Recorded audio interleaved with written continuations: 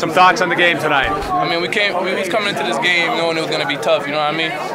So, at first I had some jitters. We all had jitters. Then we got through them, then we all started playing ball. This is how it is. Yeah. Coming into this game, you know, we had a scouting report on all of them. Christian was a shooter, Trevon was a shooter.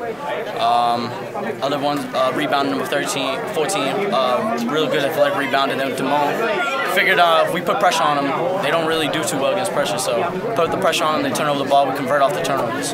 Thoughts on the game? It was a great game. The team was there the whole time. My teammates, bench, we worked hard, had practice, and we were ready for this.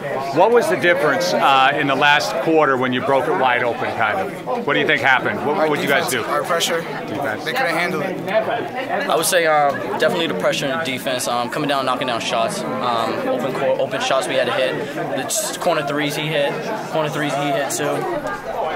Everyone else contributed too. We're going hard on the defense as we got the 50-50 balls, so I think that was the difference right there in the fourth quarter that opened it up. I mean, I know them, I know how they play, so once we started getting, we got into a little run, I know they was going to give up. We was up like 4, and then they just started hanging their heads, so that's when we took advantage of that, and we just started attacking, get every bucket we can.